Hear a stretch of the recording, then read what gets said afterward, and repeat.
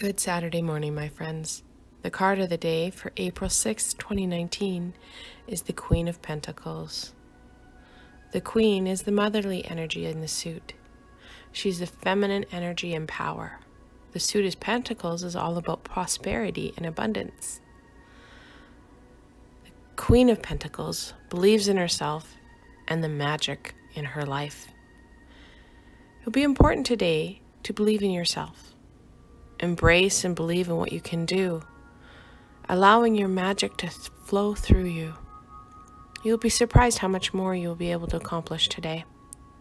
When you do not cap or limit your abilities, you will manifest and create so much more in your life. I want to thank you for spending time with me today and watching my video.